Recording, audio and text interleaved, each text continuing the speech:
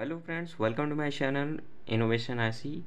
So in this video I will show you how to make this PWM controller based on KA3525 IC, and this circuit features feedback and frequency control and low battery protection and thermal protection. So here the op-amp is used to detect low battery protection and high temperature using this 10K thermistor, and this potentiometer is used to control the output of the PWM. That is, you can control the duty cycle, and for controlling the duty cycle it features optocouplers, so you can use with inverter circuit or DC to DC converters. It offers feedback optically, so no physical wire or connection is used, and this potentiometer used to set the frequency, and the other two potentiometers is for low battery, and this is for the thermal protection. So here I connected the power cable, and on my power supply in the multimeter you can see the voltage running on. So increase the power supply voltage to 12 volts. So it's 12 volt. Now press reset switch to work normally. Here red LED is for indicating it's shut down, and this green is for power. Now I decreasing the voltage. I set this to almost 10.5 volts. So when the voltage below 10 volts, then PWM circuit off. Another thing you can see this thermal protection. Now this solder is hot, and if I heat the sensor, then it's off.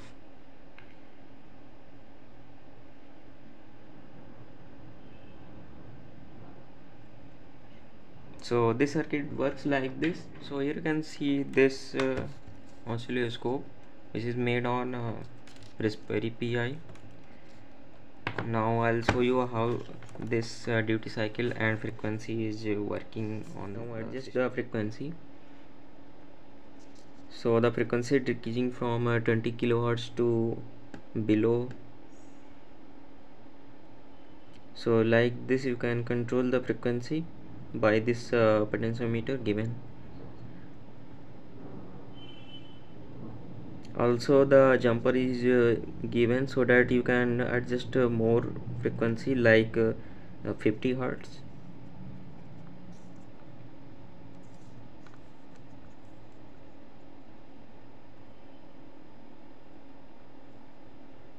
So now this is the 61 hertz, and fine to 50 hertz or 60 hertz systems. So this is the 60 hertz you can see, and also decrease to 50 hertz. So this circuit can be used for both low frequency inverter and high frequency inverters. Now let's see how this duty cycle controlling. It means the full duty cycle it can give 50%. So this is the 3.7 volt battery, and in the input section, feedback section, I connect like this, and now the feedback is activated, and by using this potentiometer we can adjust the duty cycle. Now decreasing the duty cycle. Here you can see it's 36%, and more I decreasing, so it's very low. You can see also on the waveform its duty cycle is decreases, and then it's 0. If I heat the sensor, then the PWM got 0 and automatically turns on when the heat is normal. Also for low battery protection, you can definitely see here the PWM is on, but when the voltage is decreasing to the low voltage threshold, then the also PWM is 0.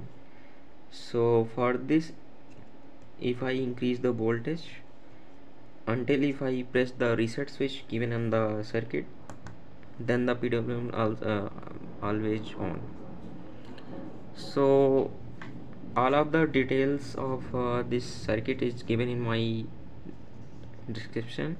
If you are interested in this circuit, you can watch and make your own.